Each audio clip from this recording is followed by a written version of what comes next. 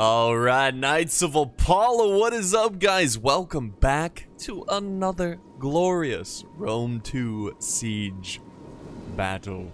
And that's right, we're witnessing a massive infantry sally out. This is a 4v4, so sit back, relax, get some snacks and drinks, and enjoy the show. Alright, so this is Aravachi charging out. Also Swaby charging out with Club Levy. Yes, 4 units of Club Levy. We've got 3 units of Desert Levy. The Levy boys. No, make that 5 units of Levy. Club Levy charging out. So anyways, let's really quick look at the factions here and try to figure out what the heck's going on. We've got, of course, we'll start with the defenders since we saw them first. Swaby, Nabatea. I'm going to slow it down just so we don't miss anything here. So Swaby, Nabatea. We have Aravachi. I thought that was Aravachi charging out, but it wasn't. And then we have Pergamon, and that is it. Those are the 4 defenders. On the attacking side, look at this placement here. Are these guerrilla troops? We've got the RDI. The RDI are present on the battlefield. These are attackers, guys. These are attackers. It kind of confused me for a second because I was like, wait a second. They're already in the settlement. Are they defending? Like, no, but they are the attacker. The rest of their army is located over here.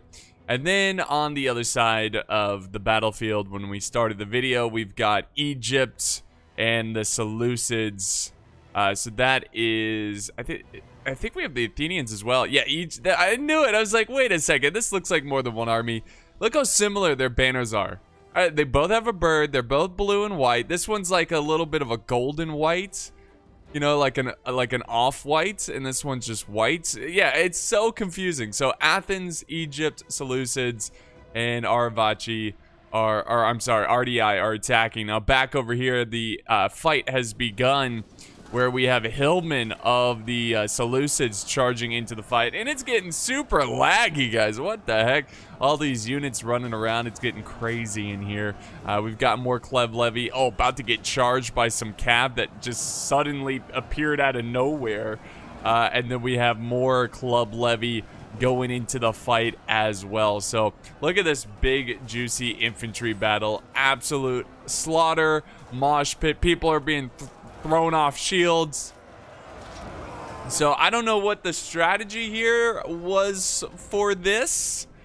It was kind of like, hey guys, let's try to get rid of all of our cheap troops really fast in this battle. Okay, that's what it seems like. Everybody's just throwing in their Levy, Hillman, Club Levy, like a couple units of cav. Now we're starting to see a little bit more professional troops here. Thorax swordsman about to join the fray. Artillery's going for the expensive boys, of course, makes sense. Try to take them out from a distance rather than trying to kill them up close and personal. Thorax swordsmen are like the feudal knights of the ancient world. They can definitely, they're the backbone of most armies in this game. Now we've got some cav units doing some hammer and anvil. This is Athens sending over some citizen cav as they push forward and, you know, do their thing, which is die. It looks like they're not going to have enough here. Well, it's a good move by the Swaby to kind of push away from the infantry fight, try to get this cav. The cav is just too fast, and they are charging into this one. Wild. And I do apologize about the stuttering, guys. It's just total war for you. When it's a 4v4 and there's so many units moving, it does create some pretty intense lag. So there you have it, guys. That is that of that sally out. I don't know what they were trying to accomplish there, and even the Athenians are like, no, you're not going back into the city, not at this time. And they charge in here. If I zoom in, it usually clears up a little bit there. Yeah, he's really trying to slow down this Club Levy, but hey, you know, it's smart of him to try to get this Club Levy back. They're like, open the gates, please, for the love of the great, powerful tree we worship. Open the gate. Yeah, so there they go. They are going to save this Club Levy. God bless them. While that was going on, big push here by the tortoises of Athens and Egypt, and they push together in trying to take out. Wow, this is a pretty quick, fast-moving siege. already a battle in the streets. Nabatea sending in their Nabatea swordsmen against the light hoplites. Got some bumblebees there. Look at that. Look at that. He stings like a bee. Oh, he died. Stings like a bee. I assume that's why you put a bumblebee there. And then we got some Egyptian infantry sitting in reserve. So they're already pushing pretty aggressively in the streets of this city. Oh, by the way, guys, that intro really caught me off guard. I forgot to mention that this is a replay by Joe on it. He's actually commanding the Aravachi, who are charging in as we speak. So he's got his own YouTube channel. Link to his channel down in the video description. Definitely check him out. Do appreciate Joe for the battle replay. Do enjoy his replays a lot. He's a very good player, and he usually plays with very good players, and it creates some, well, very good replays. Here's a big push on the walls. We got Egypt taking on Aravachi's units of infantry.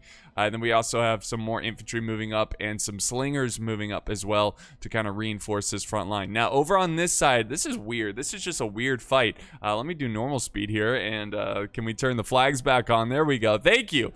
All right, so yeah, this is a weird fight. They're pushing up these why can I never say this word?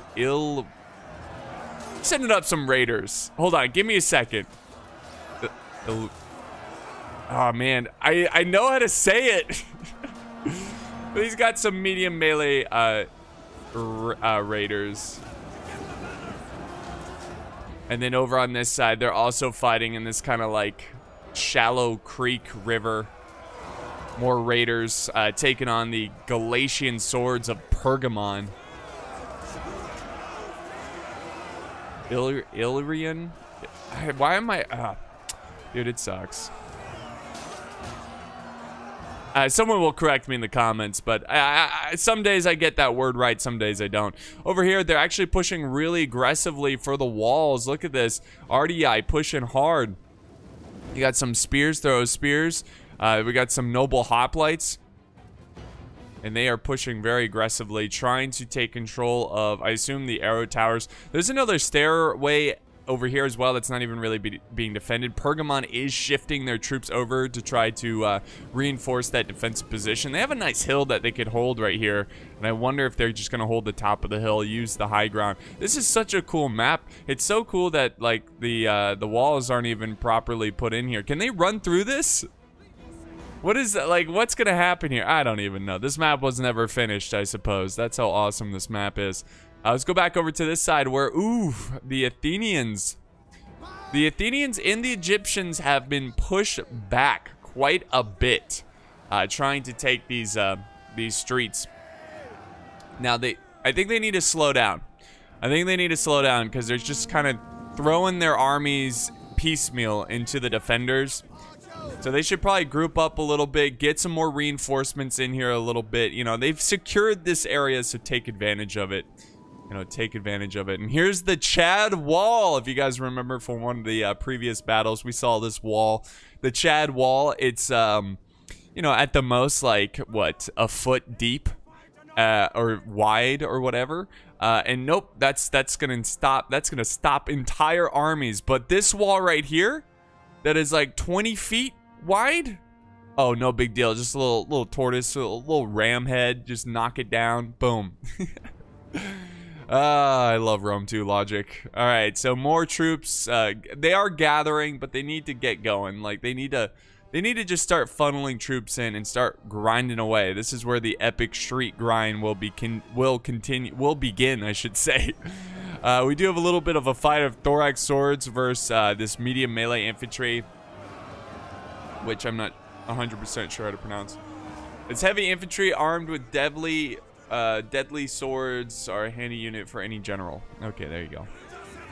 Yes. I'm so bad with words. I don't even know how I made it this far as a YouTuber. Seriously, like the way I just speak and read. Yeah, anyways, it looks like Pergamon is victorious over here, but RDI are falling back. That's because they're about to get, yeah, a spoonful of Hippias Lancers right into their face, man. Look at these guys. I mean, how... Okay, you gotta feel like you're one of the most badass looking soldiers on the battlefield this day. I mean, look at these guys. The red undergarment with the bronze goldish armor. You're riding on these magnificent beasts. Like, come on. Come on, guys. Top unit, top soldier style-wise and skill-wise. Back over here, this is really the main push of RDI. I like RDI's aggressiveness there. I liked him using his guerrilla troops to kind of sneak into the settlement. It didn't really lead to much other than kind of distracting Pergamon. But this is the full-on attack right here of RDI. And this is going to be a big battle right here. Can RDI take on Pergamon alone? What is it going to come down to? You know, I think RDI is a good start here. They've gained a lot of control of this region. They could easily send up some archers and get some supporting fire. You know, get some side fire with the archers. Man, this map is just... maybe it's the map that's causing all this lag. But look at it. Well, this might be why. Look at this. Oh, my units! But yeah, they're trying to push up onto these siege towers and get in position, support the infantry who are fighting in the streets as we speak.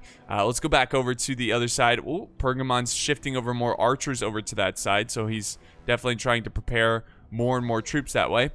We've got a little bit of infantry inside the city here. We got some thorax swordsmen by the Athenians. So Athens has sent up some swordsmen there. And then we also have some Egyptians kind of watching this street. Oh, no, Athens is pushing up this way, taking on the Nabatean swordsmen with this thorax swordsman. So it looks like they got a little bit of infantry kind of plugging the gaps and pushing up archers. They're pushing up archers, which are technically infantry, you know. But yeah, they are getting into position and they are going to open fire and support this main attack. Swaby has some troops up here with the club levy. I'm not really quite sure what they're doing up there. I guess they have like Javi capability. Actually, it looks like they did this. Did they do this with their Javies? It's a possibility. That's the thing that makes club levy so nasty. It's not that it's their armor, it's not their melee skill. It's the fact that there's so many of them and they all throw projectiles. It's nasty. They've taken control of this arrow tower. It is now supporting them in their assault, and they are setting up the infantry to start spraying down some arrows, I suppose. So they're going to take a pretty passive attack here, kind of relying on their ranged units, really soften up this front line. The only problem, though, is they don't want to use that too much on the infantry. Is this all club levy? Oh, no, these are bloodsworn. Okay, I was like, did he just drop an all club levy and I'm just now noticing? No, he's got a lot of bloodsworn. So, yeah.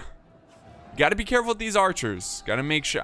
Maybe they're running them in first, just in case there's a sally out, which there is a sally out over here. We have Aravachi who sent over some cav. Celtiberian cav. Tribal cav, whose roots are in the Celtic martial tradition. Very cool, but I guess they're from Iberia. Like their roots, their ancestral roots are the Celts. That's cool. I don't know. I think that's what that is. But yeah, they've rushed in their archers. They're now rushing in the infantry. They got to be careful not to blob them up a little bit too much, because that's going to make them an easy target. But let's go back over to the little island here surrounded by a river. This is cool. This is so cool. Like, I wish there was more unique maps like this, you know, just really unique landscape. We've got rivers, different sections you can fight at, you know. Oh man, like if I had the resources, I would love to make a siege only, like siege focus multiplayer game. Maybe do like a medieval one, or even just like a Rome one, like an ancient one, and just have all these crazy custom settlements. Maybe like have settlements where people can design, even though it'd probably be broken because you'd just make it too easy to defend. But you know, just all that kind of stuff, like unit customization. Oh, imagine Total War, where you can customize units with slight changes. For example, like let's say if it was a medieval game and you were playing as the Holy Roman Empire, and let's say there's like a base unit for Imperial Knights, right? But instead of giving them maces, you give them like two-handed swords or whatever. Or you slightly change their armor where their armor is a little heavier or maybe a little lighter, so they're faster and they don't fatigue as easy. You know, that kind of stuff. That would be really awesome. You know, kind of like Avatar Conquest, but much more, where you can really change the fine details. That would be pretty sick. Yeah, because like medieval armies, you know, because like Avatar Conquest, when you had all those like different units and they're all different colors, that kind of works for medieval armies, because medieval armies, you know, you had all these different soldiers kind of representing their area within the nation, and you had these big beautiful banners and colors and sigils, and it would be cool to kind of like work on that, you know, build on that. It'd be pretty sweet, but alas, I don't have the resources. All right, so back over this way, Aravachi is doing a great job. Aravachi is the only one of the defending armies that still hold their wall, and this, I've seen this many times on this map. This seems to always happen in this area, where this area is really tough to capture the walls, and it's super easy to watch your flank because of this one little choke point area right here. It can just hold back oceans and oceans of troops. So yeah, I mean, because look at this wall, look at it. You can't send but one siege tower up there. Maybe two right here. But that's still nothing. And if you attack the gate, attacking the gate is suicide. So this wall right here is pretty much pointless to attack. It's just too difficult. Here we go. We got Iberian spearmen going in for the charge, trying to hold back these troops. There we go. Reinforcing that choke point, making sure he doesn't lose it. Very nice. Egypt sending up the thorax swordsman. We got the club or bloodsworn still holding. It does look like there's a little bit of progress here from the Athenians as they fight at this choke point, but there's still a lot of reserves waiting for them. Lots and lots of reserves. All right, let's go back over to here. The fight is still continuing. We got the Swaby Cav looking for an opportunity to potentially get a vulnerable target, but Seleucids have their artillery well defended. And that's the thing about this Cav, is that defenders can pretty much wait all day with their Cav out here. I mean, Cav is very hard. Cav is hard to use effectively inside the city. So having them out here and just kind of sitting out here and causing a little bit of a mental thorn, I guess is what you could say, like a little, like being a headache is a better word for it. Just having this Cav out and letting the defenders always have that in the back of their mind. It's a little bit of a mind game, but yeah, he's looking for an opportunity to get this Greek ballista. Maybe he feels that the Seleucids are going to hold on to their ammo and open fire once they push him down to the last stand. We'll find out. We're still early on into this battle, and it's still tough to say who's going to win this one. Let's go back over to this side, and let's see how this one is unraveling. It's getting pretty wild here, guys. It looks like, honestly, at first glance, it looks pretty promising for Pergamon. Just looking at their armies, you can see the organization, the disorganized. You know, I feel like there's a little too much troops pushed up here. Pergamon's doing a good job of keeping his men fresh out of the fight, only really sending them in when they absolutely need to. So, yeah, Pergamon has got this on lockdown. He's got his archers in the back as well. These archers, what are they shooting at? They're shooting over this, like, temple-looking location. And, oh my god, the accuracy you would need on that. I would also, that's the other thing I would do with archers, is make them a little less accurate, depending on the situation they're in. Like in this situation, they had to, I would have like a line of sight mechanic where if the archers cannot see the target that they're shooting at, you know, they're just kind of being told to shoot at an area. You know, the captain's like, the enemy reports are, you know, at this angle, fire here. You know, I would make it very, very inaccurate, you know. Very inaccurate, or inaccurate, inaccurate, because they can't see what they're shooting at.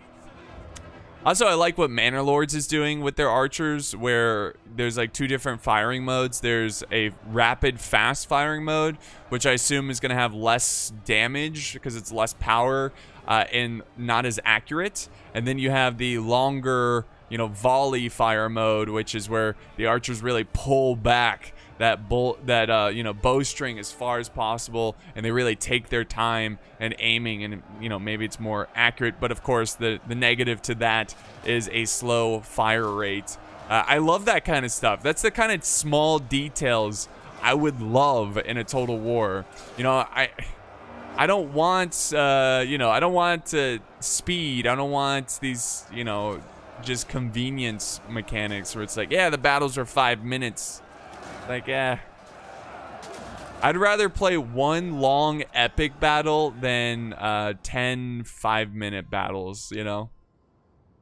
But I get it, you know, the shorter battles kind of, they help the brain crack, you know what I mean? Like, because it does suck when you play a long battle like this and you lose, you know? But if you lose in a short one, it's like, oh, whatever, we'll just play another one. And then you win, and then you lose, and then you win, and kind of, you know, releases these, you know, the chemicals in your brain, endorphins and stuff. Oh, we won, yay. You know how it goes. Anyways, there's a whole science behind it. But there's many times when I play these long siege battles, even where I've lost, but it comes down to the wire, or there's something really epic, I felt satisfied. You know, I was like, wow, that was crazy, that was epic, you know, that was awesome. But yeah, look at this. We've got the sword masters of Swaby pushing in, trying to counter push these spears of Athens. Or, yeah, Athens. So it's getting a little messy over here. The defenders are looking a little light, but the attackers are kind of looking a little light as well. They got a decent amount of force of reserves. Where's the cav?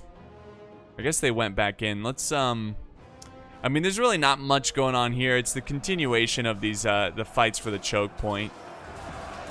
It's been a ferocious, bloody grind. Both sides have lost units. Oh, this guy just died from friendly fire. That's a bummer. Oh yeah, get in there and fight him. There we go, more troops pushing in, trying to hold that choke point. Let's go back over to Pergamon and RDI. Looks like Pergamon, yeah, see, no surprise here. It's close though. It's close. It's not like Pergamon's going to be walking out of here with, you know, a huge, strong army. They are severely, severely weakened. But they are going to come out on top, and this is one less army they're going to have to worry about. Illyrian.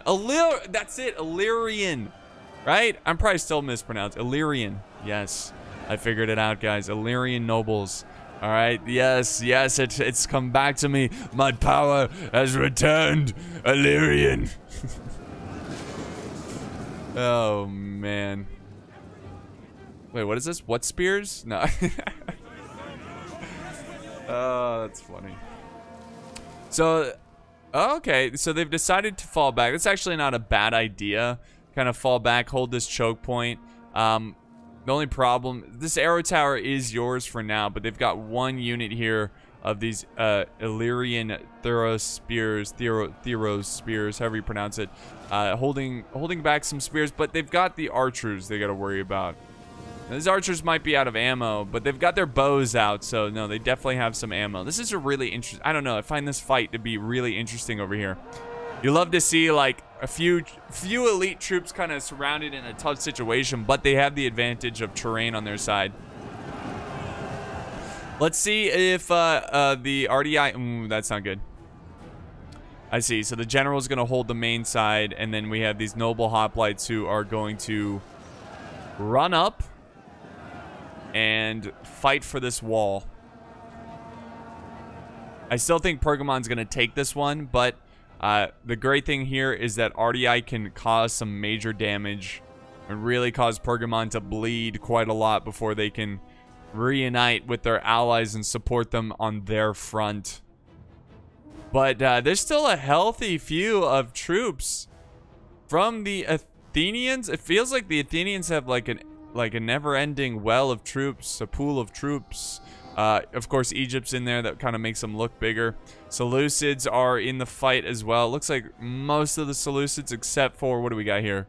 Royal Peltis. Nice. The balance of power is ever so slightly in favor of the attackers. We'll see if that can change. This is the critical moment, guys. We are entering into late game of this battle, I would say. I would definitely say.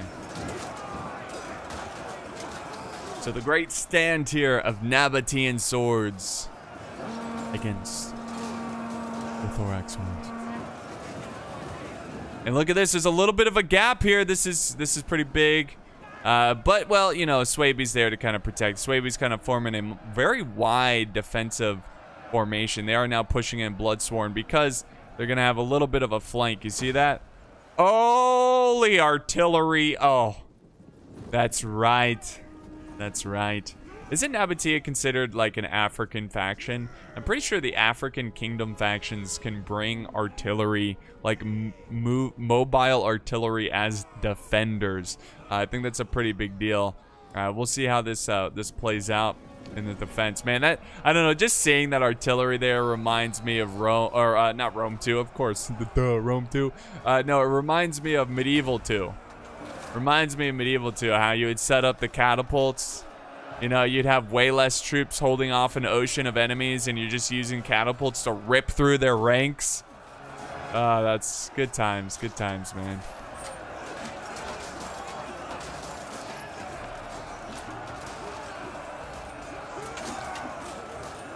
You know, I would say hopefully they'd make a Medieval 2 remastered, but after the blunder of the Rome remastered, I don't know.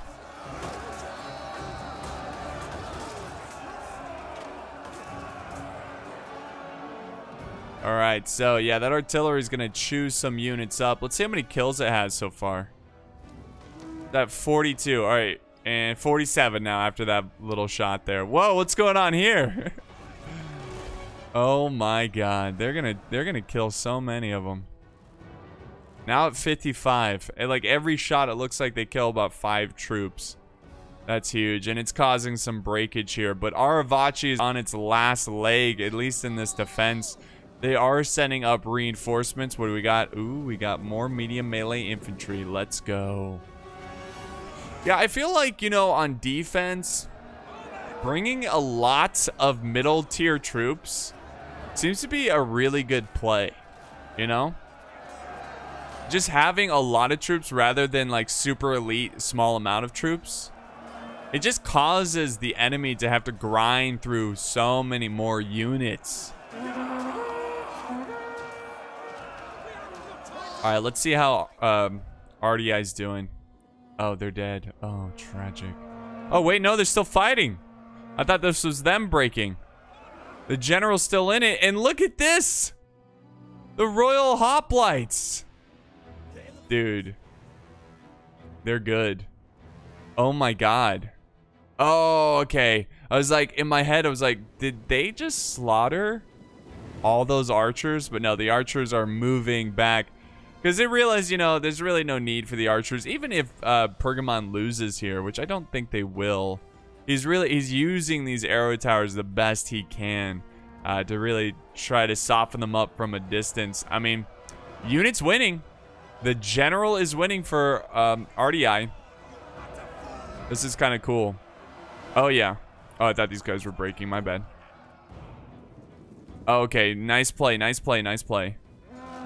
We have these spears moving up. They're down. They've lost almost 60 men. 55. Let's see if these nobles can kill the general. Probably not likely. Nobles are probably pretty tired. No, they're fresh. Combat even. There's a chance. If the general can win here for RDI, break through here, get these archers, surround the general. Ah, what's this? Pergamon still has a trick up his sleeve. We've got the Hippias Lancers. Already has 131 kills. The Chad Lancers, they're moving in. All right, let's go back over to the center fight. Oh, this is good. This is good. Juicy. Lots of gravy here, guys, as the units battle it out over their dead comrades. Their dead brothers in arms.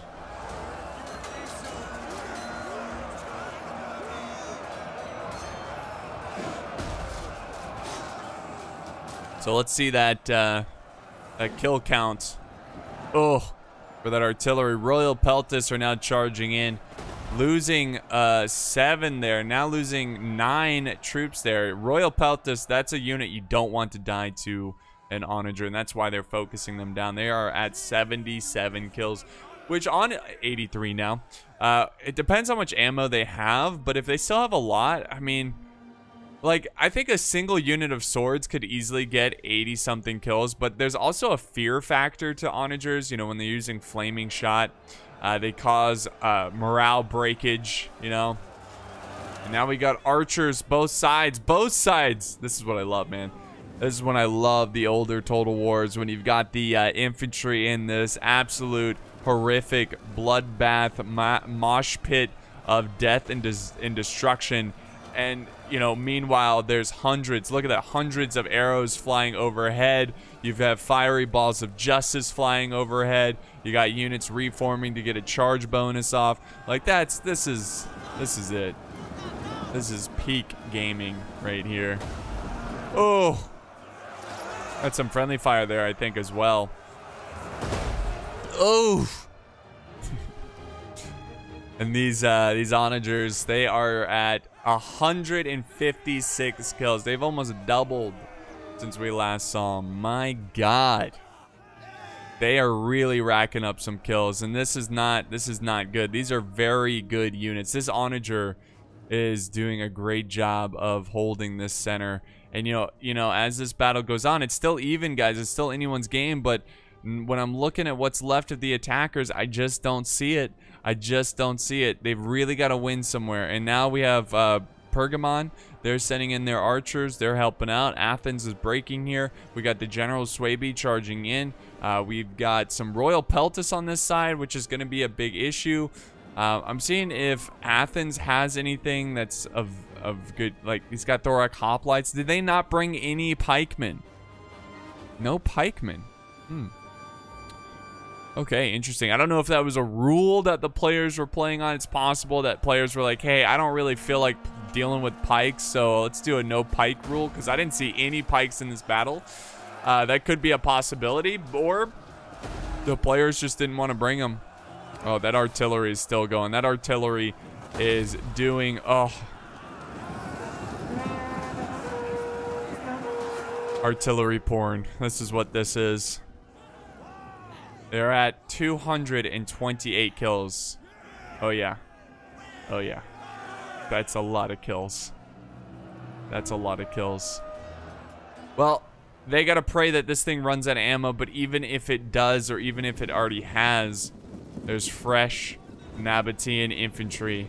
160 men. More like 320 men. As 2 units of fresh 160 units push up. The general now for Athens has gone in. We've got Cav, Citizen Cav, moving up. But they really got a tough situation to fight through. Now, this is a good little move right here. We've got some spears who captured the arrow towers. That's going to help put some flanking fire. It's not going to do a ton, but it's something. The attackers are doing everything in their power to try to win this one. Use whatever advantage they can get. Oh, is that a gap in the lines? It is, and my God, these guys got hit as they were running forward by this. This thing still has ammo. That's got to be so frustrating. 280 kills. This bad boy is almost at 300 kills. That's going to be frustrating. And you know, at this point, it's not even worth trying to get this onager because I'm sure they're almost out of ammo. Oh my God, the Seleucid general. He had a tough time against that onager. That onager hit him on the run, and unfortunately, The Seleucids have lost their general. That probably means their army, what's left of it, is not going to be too far behind. Oh my god, dude. It's brutal. All these arrows and arrow towers, it's insane.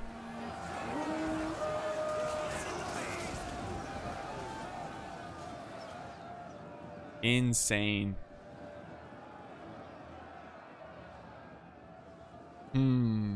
It's going to be a close one, guys. It's going to be a close one, but I feel like the defenders have the edge here just by looking at what they have left. They need to send more over here. And I know why they stopped, because the artillery. Oh, and it's hitting the Athenian general right now. Oh, these poor hoplites, dude. Make it stop. I think it's player controlled now. It's firing very quickly. They're 5 kills away from 300. Let's also not forget the fear that it caused. It's killed 300, or just shy of 300, but I'm sure they broke a lot more men than they've killed just by the fear. Oh, jeez. Fear of those fiery balls of justice. And look at that. Nabatea holds his flank. There's some friendly fire, though. But that is war. It's a sacrifice they are willing to make. Now, ooh, these axe warriors might flank around. Yeah, they're putting a big flank there. We need units back up there. This is your general fighting up there. Run, men, like it matters. Like it matters.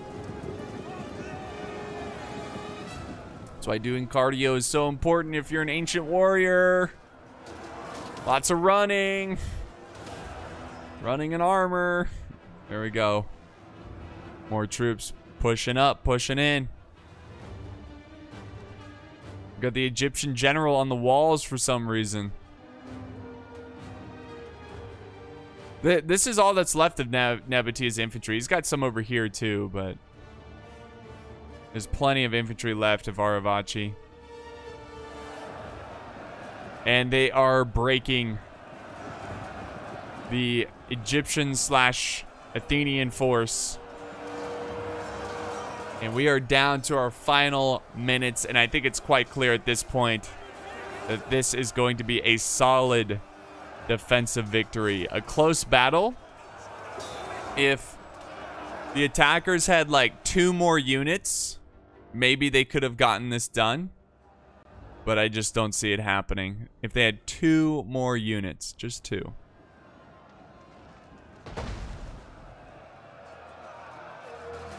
Nice little hit on the general. I can't believe this thing still has ammo. And it's at 324 kills. This is the MVP unit of the day right here. This unit single-handedly, not single-handedly of course, but it carried the defending teams to victory. Let's remember, 324 kills, that's a ton, but they probably broke more units than killed. Or broke more men, I should say. Hey, that Athenian general is still fighting it out, though. More power to him after getting hit over and over and over by Onager. Taking on infantry after infantry. They still fight it out. We're down to the last minute of the replay. The balance of power. Balance of power is in favor of the defenders. But, guys, I don't think the attackers are going to win it.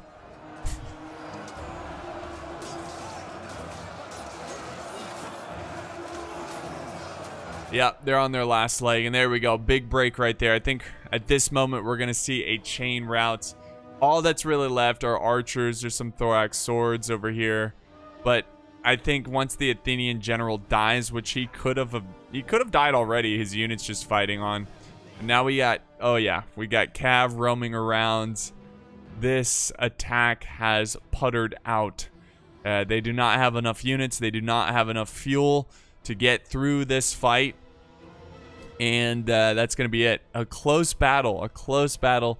I wouldn't say it was extremely close, but it was certainly close to where the defenders were on their last leg as well. Got some leftover troops here. RDI, unfortunately, Very close, but it was a 50-50 kind of thing. But Pergamon barely inched their way forward to a victory on that side. What a great fight, though. Lots of juicy artillery. Great artillery placement. The attackers didn't really have an answer for that artillery, and because of it, I think the artillery was, honestly, if they didn't have that artillery, the attackers won. You know, if they had just a normal sword unit instead of that artillery, the attackers win. Seriously, I think it could have been that big of a difference. Let's end the replay and look at the results here. So again, big shout out to Joe for sending in the replay. He's got his channel linked down in the video description. He does a lot of Rome 2 as well.